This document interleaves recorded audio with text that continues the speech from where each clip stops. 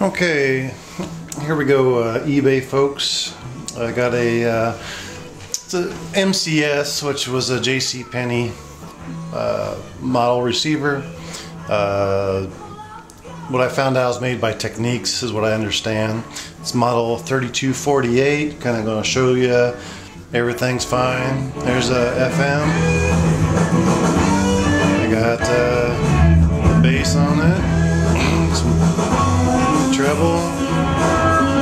Speakers go off and they're with the dryer. That was nice. High filter, FM mute works. Loudness. Can't really tell the mono stereo that much, but anyway, also have the phono. Got some Johnny Cash.